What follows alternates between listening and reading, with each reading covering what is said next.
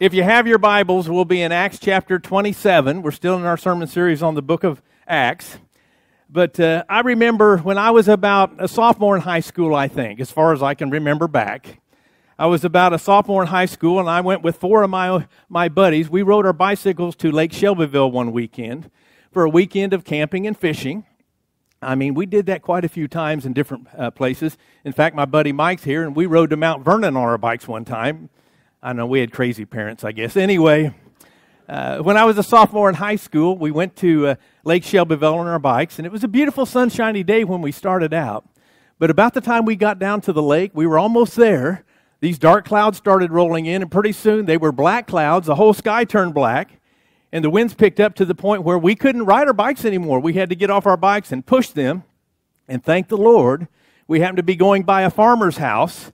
He must have been looking out the window and saw us struggling. He said, "Boys, get in the garage." And he opened the garage door to a detached garage not too far from their house. So we pushed our bicycles into the garage and sheltered in there while the storm blew over. I thought that little garage was going to blow away. It didn't. But that storm, it had to be a tornado that blew through. But God spared us. I'm thankful for that. But maybe you or someone you know have been in a bad storm. We're going to be talking about going through storms today.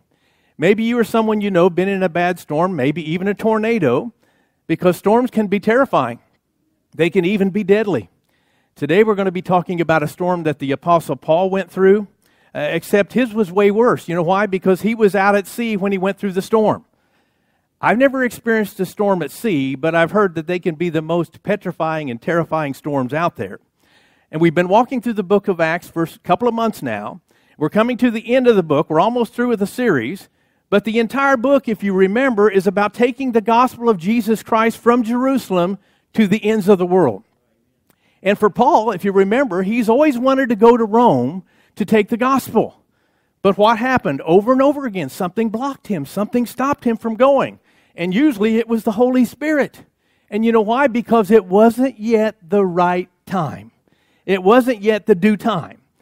Remember also, Paul had spent 2 years in prison. He spent a lot more than that, but recently in our text, he spent 2 years in prison. And then we read about how when he was in prison, the Lord himself came to Paul, stood beside him, and encouraged him, and said, "For as you have testified about me in Jerusalem, so is it necessary for you to testify in Rome." So God is promising Paul he's going to go to Rome.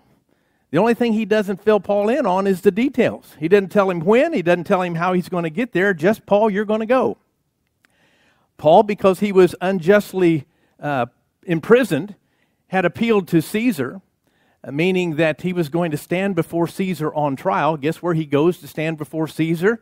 Rome. Then Paul, because he's unjustly imprisoned, appealed to Caesar. I think I just read that. Anyway, so as we look at Acts chapter 27, Paul begins his journey by ship to Rome. He believes, and I believe with him, that he's in the center of God's will. He's in the middle of God's will, even when things are falling apart, even when things aren't going well. How many have found out sometimes when life is falling apart, you can still be in God's will? God still has a way and a purpose to get you where he wants you to go, even through the hardest of times. But Paul always thought that he's going to go to Rome. He'll probably go as a missionary or a preacher. He doesn't go to Rome as a preacher. He goes as a prisoner. He goes as a convict.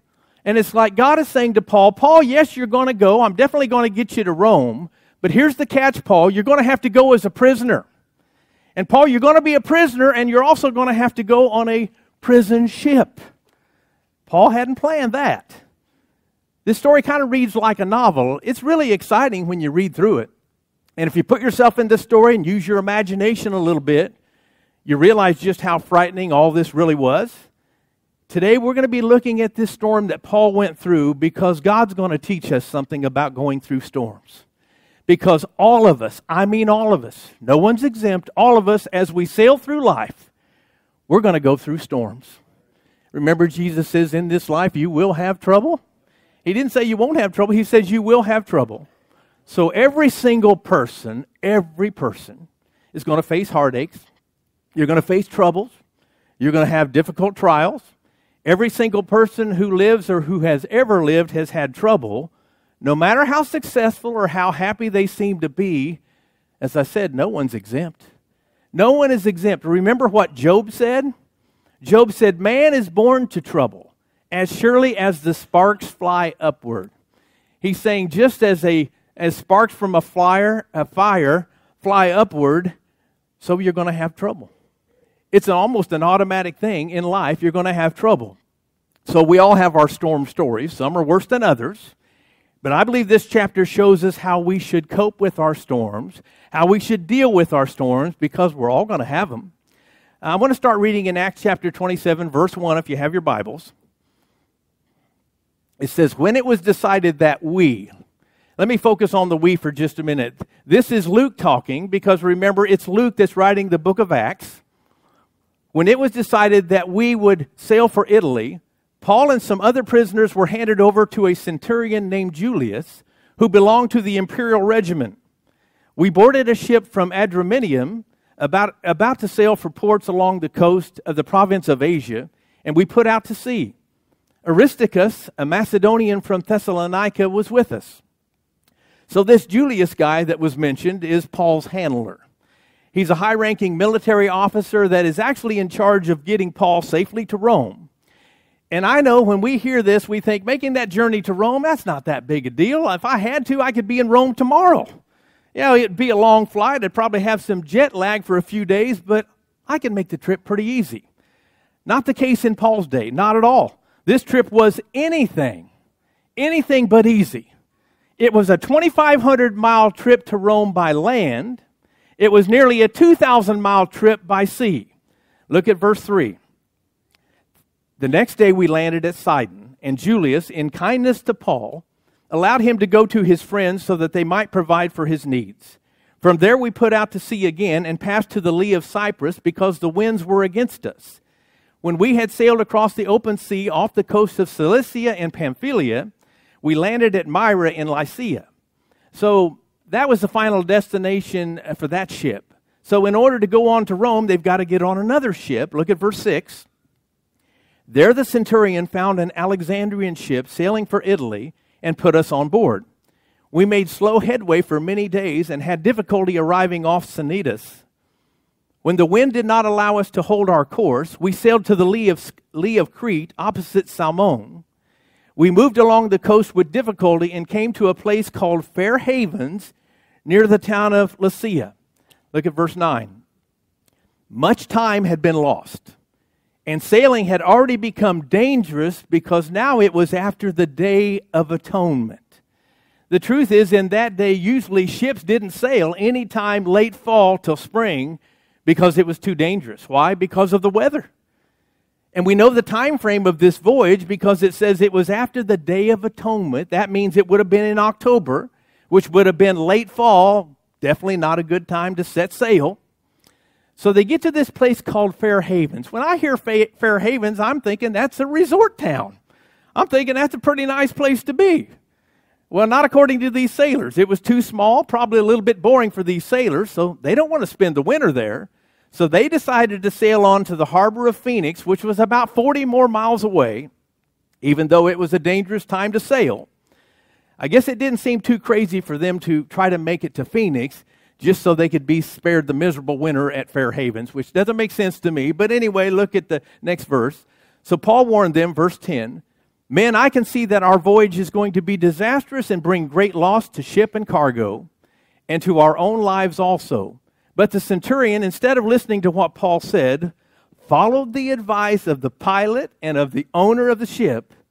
Since the harbor was unsuitable to winter in, the majority decided, remember that point, that we should sail on, hoping to reach Phoenix and winter there. This was a harbor in Crete facing both southwest and northwest. So why was Paul giving advice to this pilot and the owner of the ship? Paul may have been a preacher, but he had a lot of experience at sea. He really did.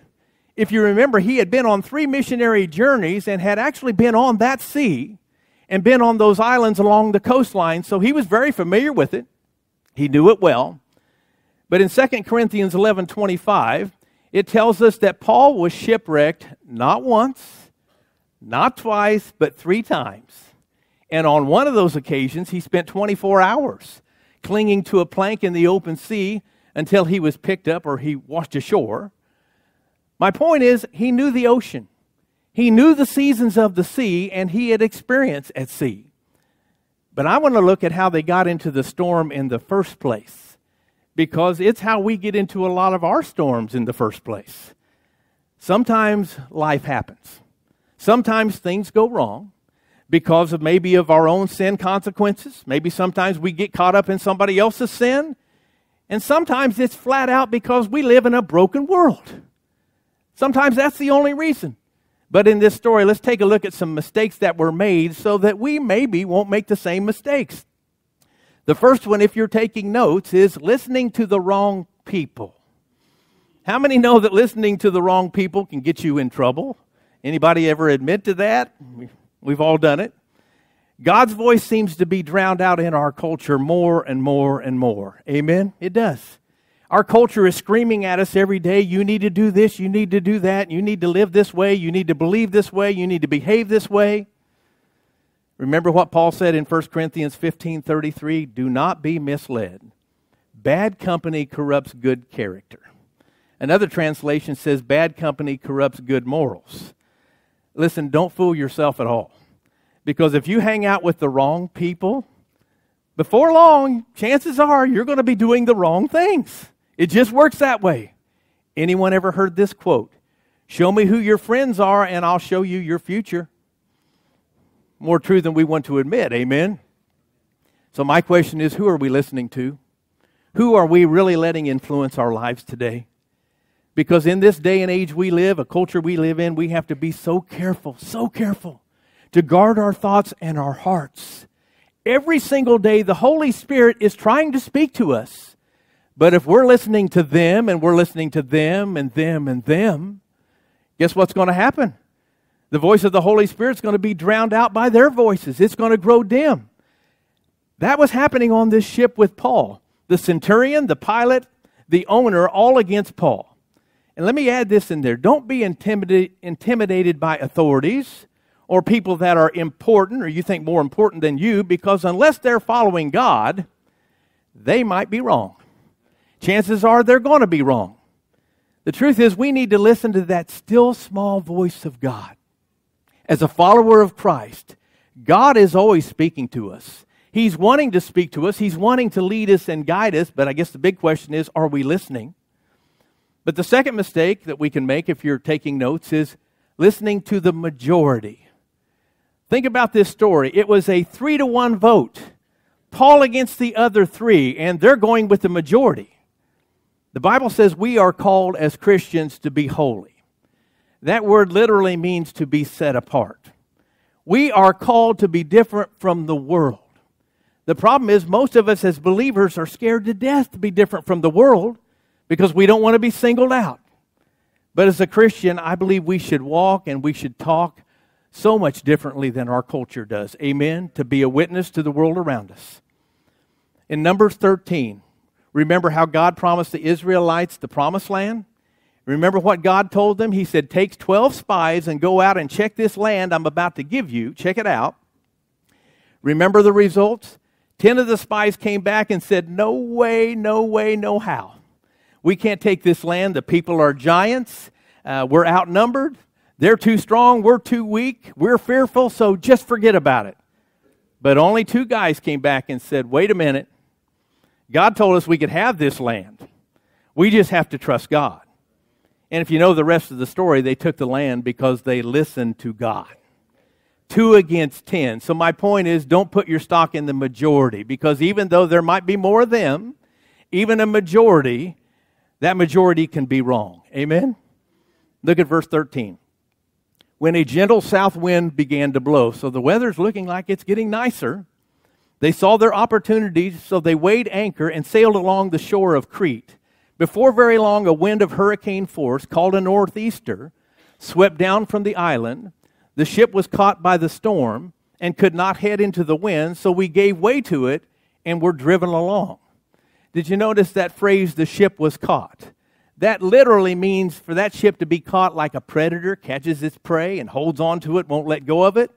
This terrible storm has a hold of that ship, isn't letting go of it, and they couldn't control anything, so they just had to give up and let the wind take the ship where it was going to take it. Look at verse 16. As we passed to the lee of a small island called Cauda, we were hardly able to make the lifeboat secure.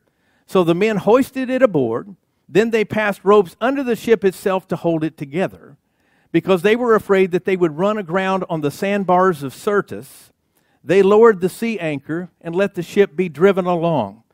There was really nothing else they could do. This storm was so bad, they even threw those ropes under the ship trying to hold the ship together. Verse 18 says, we took such a violent battering from the storm that the next day they began to throw the cargo overboard. They're trying to lighten the ship. You know what kind of ship this was? Kind of gives it away. It was a cargo ship. It was a grain ship. And it was headed to Rome. And they weren't going to get paid for the grain if they didn't get to Rome with the grain. Look at verse 19. On the third day, they threw the ship's tackle overboard with their own hands. When neither sun nor stars appeared for many days and the storm continued raging, we finally gave up all hope of being saved. This storm was so bad. These sailors, professional sailors, were ready to give up, thinking, we're going to be lost. We're all going to die.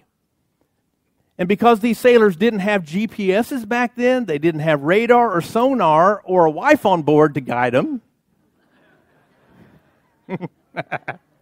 I had to throw that in. They counted on the suns and the stars to navigate by. But the problem was, because the sky was so dark, they were totally lost without hope. So I just want you to get this picture in mind of how in utter despair these guys really were. They fought this massive nor'easter for days now. They're fearful. They can't control this ship. They're throwing stuff overboard to lighten the ship. They still can't see the stars to navigate by. They're in despair, and probably every one of them, almost every one of them by now, thinks we're going to die. Look at verse 21. After they had gone a long time without food, Paul stood up before them and said, men, you should have taken my advice. Paul's got one last chance, and I told you so moment, and he uses it. He said, you should have taken my advice not to sail from Crete. Then you would have spared yourself this damage and loss. But now I urge you to keep up your courage, because not one of you will be lost, only the ship will be destroyed. Last night an angel of God, to whom I belong and whom I serve, stood beside me and said, do not be afraid, Paul. You must stand trial before Caesar, and God has graciously given you the lives of all who sail with you. So keep up your courage, men, for I have faith in God that it will happen just as he told me. Nevertheless, we must run aground on some island. Notice that Paul all of a sudden is the guy in charge. He's stepping up, taking charge. That's what leaders do. When difficult times hit, when everybody's burned out, it looks like there's no way out, what do leaders do? They rise up. Paul said that you guys should have listened to me, but since you didn't, don't despair. Cheer up. The Lord appeared to me through a messenger, and he gave me a message of God. So Paul goes, think about this, he goes from being in captivity to being a captain. God promoted him right there on the ship. He goes from being in captivity to being a captain, but the storm rages on. Look at verse 27. On the 14th night, they're 2 weeks into this huge storm, we were still being driven across the Adriatic Sea when about midnight the sailors sensed that they were approaching land. Right now they're about 500 miles off course because of this storm, but the sailors realized that they're getting close to land because they could actually hear the waves hitting the rocks on the shore. Look at verse 28. They took soundings and found that the water was 120 feet deep. A short time later, they took soundings again and found it was 90 feet deep. You might wonder what a sounding is. A sounding back in that day was when a sailor would tie a weight to a rope. That rope would be marked with different measurements on it, and they would throw it out into the sea, and it would sink to the bottom. And when it got to the bottom, they could feel it hit. They knew it was there. They would mark it, so they knew how deep the water was. Look at verse 29. Fearing that we would be dashed against the rocks, they dropped 4 anchors from the stern and prayed for daylight. It said they prayed for daylight. All of them prayed. I think the threat of shipwreck and death made them all become men of prayer. It's kind of like that old saying, there are no atheists in foxholes. You ever heard that one? Everyone starts to pray when you're in a foxhole. Verse 30 says, in an attempt to escape from the ship, the sailors let the lifeboat down into the sea, pretending they were going to lower some anchors from the bow. They were pretending. Paul knew what they were up to. It says, then Paul said to the centurion and the soldiers, unless these men stay with the ship, you cannot be saved. So the soldiers cut the ropes that held the lifeboat and let it drift away. The truth is, these sailors weren't concerned at all about the other people on the ship. They were just concerned about themselves. They were trying to sneak off the ship in the lifeboat, save themselves. Here again we see Paul's leadership step up, and after cutting away the ropes to this small boat, there's no turning back. No other turning back, no other plan of escape. They were literally now all in the same boat. Look at verse 33. Just before dawn, Paul urged them all to eat. For the last 14 days, he said, you have been in a constant suspense and have gone without food. You haven't eaten anything. Now I urge you to take some food. You need it to survive. Not one of you will lose a single hair from his head. After he said this, he took some bread. He gave thanks to God in front of them all. Then he broke it and began to eat. Sounds a little bit like the Lord's Supper to me. Amen? But it sounds like Paul's still witnessing right there in the middle of that storm. Verse 36. It says, they were all encouraged and ate some food themselves. Altogether, there were 276 of us on board.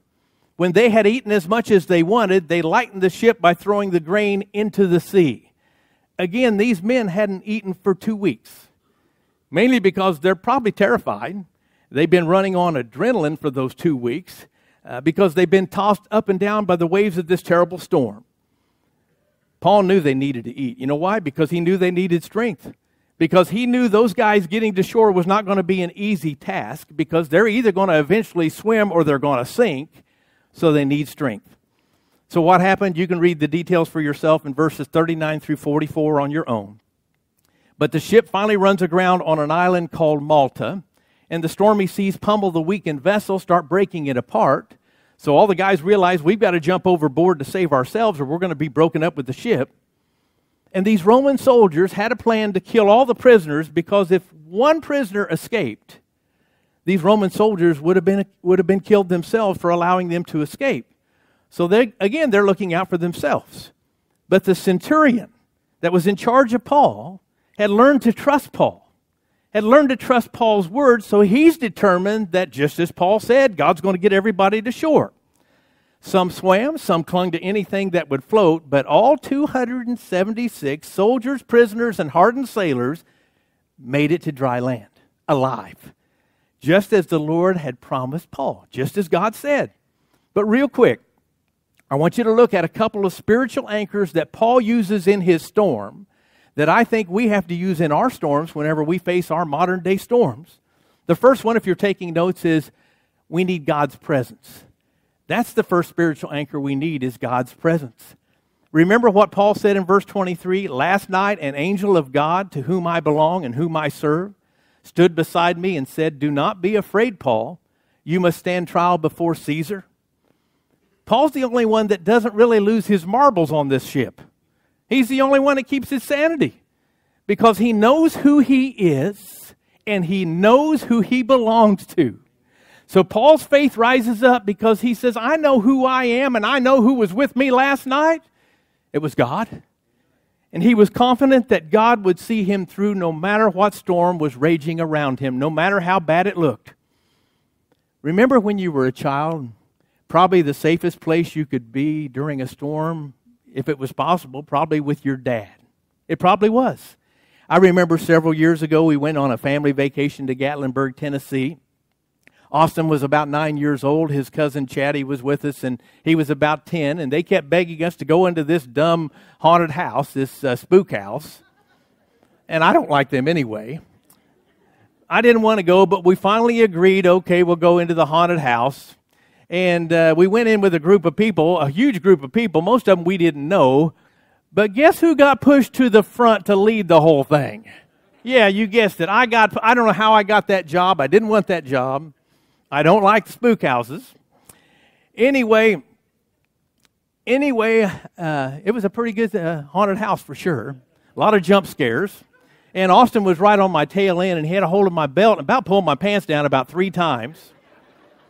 But I do remember the last thing before you got out of that haunted house, you stepped into this room, and it was a cylinder-shaped room like you're in the middle of a barrel.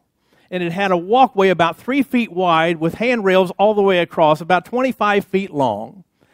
And the barrel was spinning. And it had all sorts of wild colors on it, and that makes me sick. I mean, I get sick easy. So anyway, I'm looking at that thing, and I'm having trouble standing up, and I'm standing still. I'm looking at that thing spinning, and I'm thinking, how in the world am I going to make it across? About that time, I decided, well, close your eyes and run straight across. And basically, I did that. I had to peek along the way. But anyway, I made it. And I got to the other side, and I realized Austin's not with me. And he's screaming. He's on the other side, and he's got his grips on this handrail. He's shaking. His eyes are closed, and he's screaming. I tried to coach him across. You can do it, Austin. I did it. You can do it. You can make it. No matter how I coached and how I coached him and prodded him to come along, he wouldn't. So I thought, oh, boy, I got to go in reverse. I got to go back across that thing. So I take running off through that barrel again, and I do make it to him. And I grabbed him up in my arms. And he put his head in my chest. And he stopped screaming. And you know why? Dad was there. Dad was there. You know, with all you've heard about this story we're talking about, I want you to put yourself on that ship for just a minute. With Paul and all those others on that stormy sea, knowing what you know now. How would your behavior be different than the others on the ship, knowing that your Heavenly Father is right there with you? It makes all the difference. How many know that for a fact? It makes all the difference. The second spiritual anchor, if you're taking notes, is we need to trust in God's promises. Not our feelings, but His promises. My question is, what are you being led by today? What's directing your decisions, your actions, your words, and your thoughts? How many have ever made a decision because it simply felt right? How many have ever said something because it felt like the perfect moment? I know I have. There have been times in my life I have totally let my feelings lead and guide. My feelings led my actions in every step that I took, and a lot of those weren't good steps. But here's the truth, feelings lie. Do you realize that? Feelings lie, they lie to us all the time. There's an old country song that some of you might recognize. How can it be wrong when it feels so right? Are you kidding me? There are a lot of things that are wrong that seem really right in the moment. I think of one. How about the old fanny pack? Anybody remember the fanny packs? You go back on the family vacations about 10, 20 years ago, men, women, and children were wearing fanny packs. How about those that wear socks with their Crocs? Some of you still do that. And ladies, how many of you wore those leg warmers over your jeans? And I'm not even going to ask you men if you ever did that. I don't want to hear about it. My point is, these things might have felt right at the time. But looking back, I'll have to say your emotions lied to you. Big time. The Bible is quick to tell us that our feelings, our hearts, cannot be trusted. The Bible literally says we cannot trust our own hearts. Jeremiah 17:9 says the heart is deceitful above all things and desperately sick. Who can understand it? Another translation says it's desperately wicked. Proverbs 14:12 says there is a way that appears to be right, but in the end it leads to death. Think about it. Many friendships have died. Many marriages have been killed. Many relationships destroyed simply because people trusted in their emotions rather than let God guide their decisions. The Apostle Paul and his shipmates were battered by this terrible storm, and it looked like there was no hope. But then Paul remembers. God stood behind beside him once before in Acts 23, told him, you're going to go to Rome, you're going to testify about me. Then once more, we just mentioned it today, the Lord spoke to Paul again and assured him that he's going to stand trial before Caesar. So despite all that they're going through in this terrible, terrible storm that they're going through, there was no need to fear. And Paul knew that because God had made him a promise. He was going to get to Rome. God had made him a promise, and he was going to keep that promise. Aren't you glad we serve a God that when he makes a promise, he'll keep that promise? It may not be in your time. It probably won't be. May not be in my time, but he will keep the promise. You might say, that'd be nice if God would speak to us in our storms. He does. He has. He gives us His Word. Amen? He gives us this Word to guide us. He's given us Scripture that we need to hide in our hearts. We need to fill our hearts with His Word, especially His promises, and claim them. We need to hold on to those promises. Amen? If you want to know God's promises, you've got to go to the Word of God. You won't find them without it. The Bible covers it all: marriage, relationships, parenting, communication, forgiveness, decision-making, finances, temptations, everything you go through. And here's a good test to test your faith, if it's real faith or not. Does what you're feeling line up with the Word of God? Does what you're feeling line up with the Word of God? Because if it doesn't line up with the Word of God, no matter how strong that feeling is, you can't trust it. So when your circumstances and God's promises don't seem to line up together, just know that God will keep His word. He'll keep His promise. And when wave after wave seems to crash down on it, just trust that the God whom you belong, whom you trust and serve, has promised to bring you and me safely to shore. Thank you, Jesus. You might be going through a storm right now. And if you're not, you will be. You're either coming out of a storm, you're in one right now, or you're getting ready to go through some rough waters. So let me ask you this question. Is Jesus the captain of your ship? If He's not, He needs to be. Because in the storms of life, He's the anchor. He's the anchor that's going to hold our soul. You know, in our story, the anchor of that ship failed, and it failed, and it failed. They had several anchors. They all failed. Jesus, the anchor of our lives, will never fail. When we have God's presence and we believe in God's promises, then we can have God's peace. Amen? That's what brings His peace. So if you need God's peace today, God is in the house. The Holy Spirit is in the house to bring the peace that you need, that the Word says passes understanding, goes beyond your imagination, that is a better peace than you could ever even imagine. But it only comes from Him. It only comes from trusting in Him, living in His presence, believing in His promises, and realizing that God's got me. No matter how bad the storm rages on. And the storms will rage. But God never changes. Could you stand to your feet? If you need prayer for anything, I invite you to come. And if you're in a storm right now, or maybe you're stuck in a storm, I want you to come up for prayer. I believe the power of the Holy Spirit is in this house right. I know the power of the Holy Spirit is in the house right now. He's right here in our midst. So if you have a need for anything, it doesn't even have to be about anything I talked about. But if it is, it is. If it isn't, God still knows what you need. God will provide. So you can come up right now, or you can come up after service, but we'll be down here to pray. But could you just bow your hearts in prayer with me?